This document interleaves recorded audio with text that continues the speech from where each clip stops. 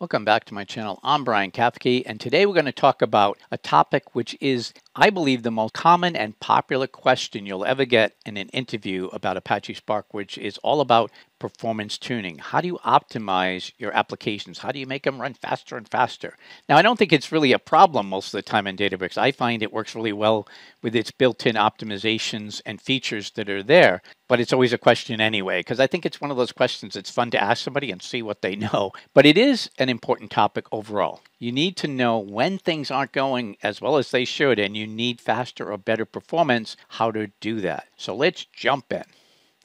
Where are we going? I'll start by talking about Databricks and the Apache Spark architecture, because I think that provides a really good point to kind of look at that diagram and say, where could this go wrong? What might the limitations be or problems be based on how the architecture of this is built? And then I'm going to kind of step aside because I wanted to really abstract and say, what are some general sort of paths you take when it comes to performance optimization and tuning? Meaning, if I'm on open source Spark, what's the difference between that and Databricks versus other things? So I'm going to talk briefly about that as well. This is going to be a real quick talk, so hang on, you'll be done before you know it. So let's take a look at the Spark cluster. Now, generally speaking, I'm going to kind of assume this is on the cloud, but it pretty much is the same either way. But when we talk about hardware limitations, it can be an even bigger issue on the cloud, of course, because you have virtualized resources.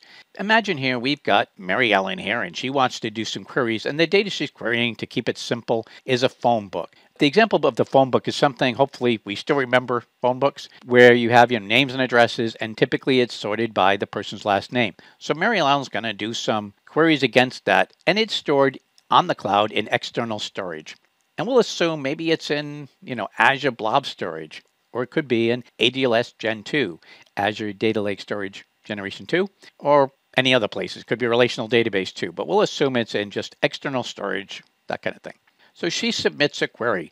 Select city and count from phone book, group by city, order by city. Seems pretty simple, right?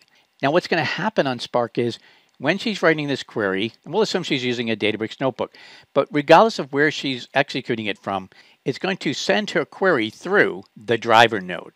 And a node on a cluster is a virtual machine, which can have any number of core, memory, and disk space local to it. Now, a key thing about the driver node is it serves multiple purposes, but one of the most important is it's kind of like your C prompt in Windows, right? You go to the C prompt to do something, or a Linux prompt. It's where you enter commands and it then gets sent out. So in this case, the query goes to the driver node, and the driver node orchestrates what needs to happen. And the first thing it does is it takes the data that's there, and let's assume it was originally organized by the person's last name, and is saying, whoa, that's not going to work. I need to run this query to do a count by city, not by last name. And the only way I'm going to be able to do this query in parallel is if I reorganize the data and put a single partition on each executor, which is a core, within each VM. And a partition is really just a way to chunk up the data, right? I want to get all of New York City together and send that to be counted. Then I'll take, Albuquerque, then I'll take, Schenectady or whatever city. I'll take each chunk of data and send it to a different core where it's processed as a task, also called an executor, and it will do just that single count. Now that do count would happen separately for each executor. I just put it once to make it easier to fit on my slide, but it just has to say do a count, right? It doesn't have to say by city anymore, which is where the parallel execution really comes in. It just says, you've got all the rows for New York City, just do a count, boom. You've got all the rows on this partition for Schenectady, boom, do a count. So it's really efficient once it's organized the data. Now, redistributing all the data over the cluster is not a trivial exercise, especially if it's a lot of data. The term coined for doing this is called a shuffle. And when you're looking at the Spark UI, in the plan, you'll see this task called an exchange. An exchange is the internal code word for a shuffle. It's a very expensive operation, meaning it takes a long time to do typically, and obviously it's going to consume a lot of resources. Now you need to do it. Sometimes I feel like see people explaining shuffles. Oh, don't do them. Well, you're not going to get much work done without shuffles. But knowing that the costly operations means it's something to be very mindful of. Never do unnecessary shuffles because they're going to cost you money. That's probably the biggest takeaway. Do them, but do them mindfully. So the count's going to execute on each executor. So each partition is going to be calculated separately, and as each one completes, it will send the results back to the driver node. This has some implications too, right? Because if you're thinking, Well, does that mean the driver is going to have a fair amount of memory to be able to handle all these results coming back? Yes, it does. Depending on what you're going to bring back to the driver, you better make sure it has enough resources to handle it, in particular memory. So it's going to come back to the driver node, where it can then be presented to Mary Ellen, and she can see the results. Wow, great. And since it's sorted, she'll get to see it nicely sorted alphabetically.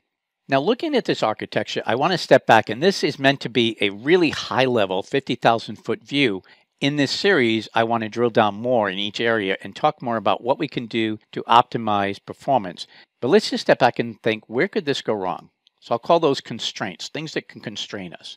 The first thing to look at is, what are our resources? What hardware are we using? What we choose on that can make a massive difference. And sometimes people are trying to be so conservative on their resource consumption that they're actually undermining their success. What do I mean by that? What are you talking about, Brian? What do you mean hardware? Probably the most important thing of all is, what is the configuration of your nodes, both the driver and the worker nodes? If you go into Databricks, for instance, and you create your cluster, you have a huge range of options when it comes to nodes. Some are very minimal, low memory, not many core, not highly performant, and other ones are like stratospherically powerful, right? Some have GPUs so that you can do heavy machine learning computations and speed those operations up. So what you select there is going to make a difference. If you select nodes that have a lot of memory, a lot of core, then it's going to be able to do more work with less VMs and work faster, and likely not run into as many problems where it might run out of memory and space and things like that. The speed of your resources also matters. Now, you'll notice that the executors, where they run on the core, they have local disk. And that's where, if it runs out of memory, has problems when it's doing shuffles, for instance, it can spill data to disks, they call it. That's something you want to happen as quickly as possible, if spills are needed at all. And if you allocate resources correctly, you may not get many spills, which is what you want. But if it does spill, or it needs to do any kind of operations to disk, you want to make sure that that's as fast as possible. The external storage also matters. I mentioned, for instance, on Azure, Blob Storage or Azure Data Lake Storage Gen 2. You want the ADLS Gen 2. That's specifically optimized for Spark and Databricks kind of parallel processing, high-speed throughput. You want to minimize latency. So when you look at a lot of resources, there's a certain overhead in latency, and typically Azure, for instance, will publish those. For instance, Cosmos DB is supposed to be very low latency. ADLS Gen 2 is also something that generally should be low latency, and of course, always working within the same region. So hardware and resources are important things to consider. Software matters. Apache Spark is a lot of software, and that software has versioning and features. So the version of Spark you're using and what's implemented, as well as the Databricks runtime, that's what DBR means, is important. If you're running on a really old version of Spark or an older version of the Databricks runtime, you may be missing out on some optimization features that have been added and features you can leverage to tweak your performance as well. So keep an eye on what version of Spark and the DBR you're using. Environment configurations are important too. There's a lot of Spark configuration settings in particular that you can set that help to maximize parallel execution and maximize other features that make Spark perform better.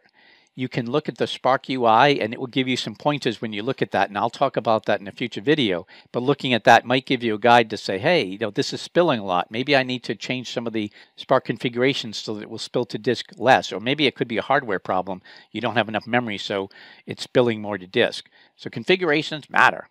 Now, I find most performance tuning and optimization videos or training really starts with your code and what you're doing wrong. Kind of blame you. But in truth, that is important. It makes a big difference. But if you don't get the other things right, then your application may not even get that far. You really have to make sure you've got everything in place to set you up for success environmentally before you worry too much about whether you've written code properly or optimally. So what do I look for in my code? The number one thing to do in your code is being mindful. That's my favorite buzzword these days, meaning be very self-conscious and aware of when you're doing things that could cause a shuffle or something that really adds a lot of overhead. A good example is the repartition function. Repartition automatically forces a shuffle, and it may very well be that right after that you're doing something like this, a group operation, and it shuffles again. So you can end up easily doing a completely unnecessary, costly operation like a shuffle that never even got leveraged in any way. So repartition is a very risky thing. I was watching a video the other day and he said never use repartition. So that's how bad it's considered. So we'll talk about that also when we get down to that. But what you write in your application can make a difference. And there are things you can do to improve performance just by how you write your code. Data sources and formats matter. What I mean in this point is a data source could be on-premise SQL Server database, and you're going through their premise into the cloud, trying to get it into your Databricks environment. Of course, that could have a lot of latency and all kinds of problems. So that data source is particularly problematic. But you might also have extremely large, multi-terabyte CSV files or JSON files, which are not compressed, and there's no good way to optimize it. In fact, Spark is going to have to essentially just read it all in, even if all you need is a part of the file. There are better ways to do that. Delta. Okay, I'm going to be a little spoiler alert, but Delta is a key to a lot of this. But data formats matter, and you have to consider that. Non-compressed, non-column store formats can really be bottlenecks and consume a lot of space also on disk and in memory if you're not mindful of these things. Data distribution is really key. It's the most important thing once you get past everything else, really, which is how is your data distributed over your cluster? Now, I like this example and intentionally selected it for a reason. We have said group by city, and we are forcing, we'll assume here, it's going to partition the data to make this by city and distribute it over the cluster nodes in executives by city. What's the problem with that?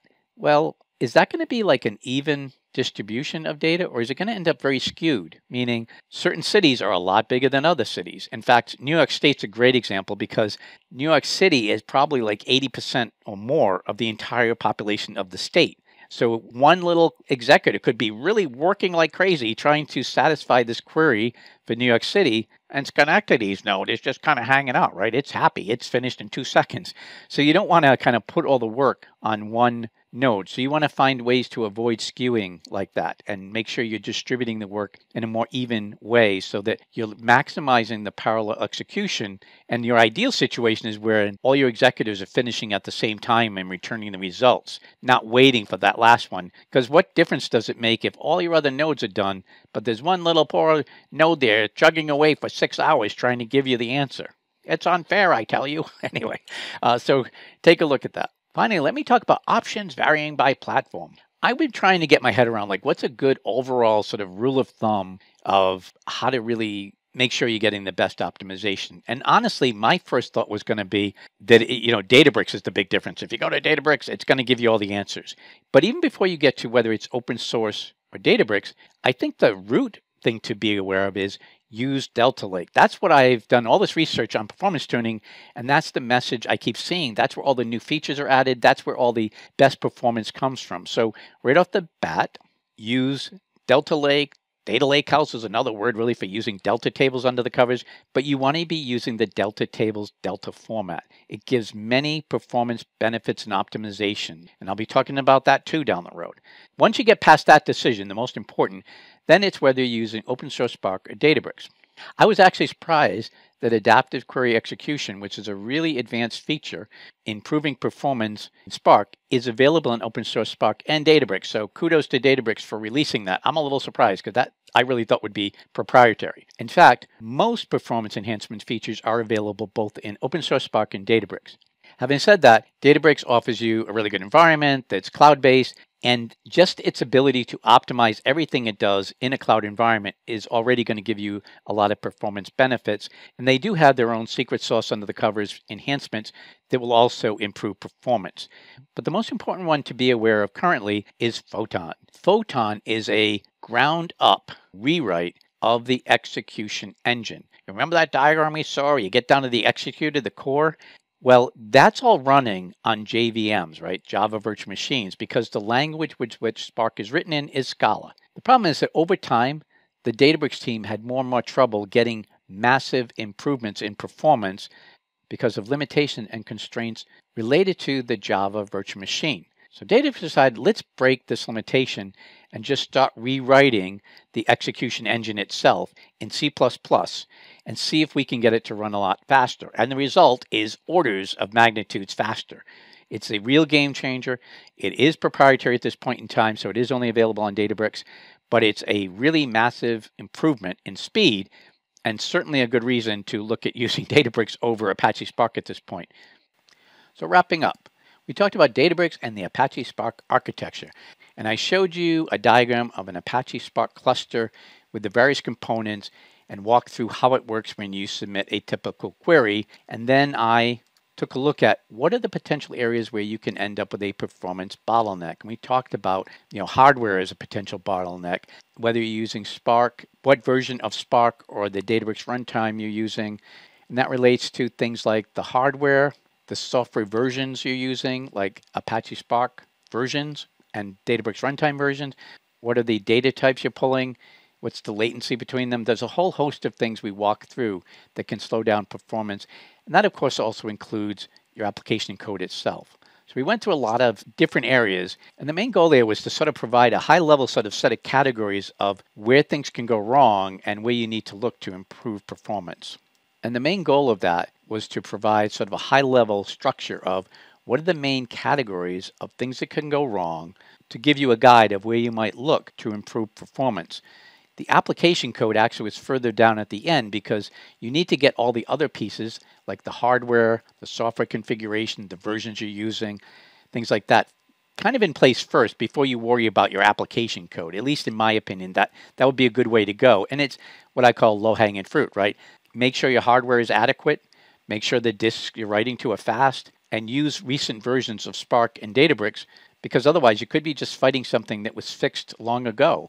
Finally, I talked about tuning options and how it varies by platform categories, I'll call it. The number one takeaway there is use Delta tables, which is also called Delta Lake, which is also called Data Lakehouse. Whatever you call it, you want to use Delta tables as much as possible because they automatically perform better in almost every situation and give you a lot of control over how to tune it better. Beyond that, whether you're using open source Spark or Databricks will have some impact as well, especially since there's some automation and features you can leverage in Databricks that will make it a little bit easier to tweak things and make it run faster. In addition to the secret sauce Databricks offers, which inherently is going to optimize and run things faster in the cloud. The biggest difference I pointed out, though, between Apache Spark and Databricks currently, in my humble opinion, is Photon. Photon is a rewrite of the execution engine that runs on the Spark cluster, essentially obviating the JVM itself, the Java Virtual Machine. As I mentioned, Spark was originally written in Scala, and it uses the Java Virtual Machine on all the executors to get things running. So Photon is written using C++ libraries, which are extremely fast. And although it still uses the JVM for a sort of a compatibility shell so that it can still work with the other libraries, it looks like they're gradually phasing that out. The important takeaway is the C++ libraries vastly speed up performance. It's only available on Databricks. It's not available in open source Spark. So that is one place where you can get a lot of bang for your buck if you use Databricks. Well, that's it for this time. Please like, share, subscribe, and until next time, I'm pulling for you. We're all in this together. Thank you.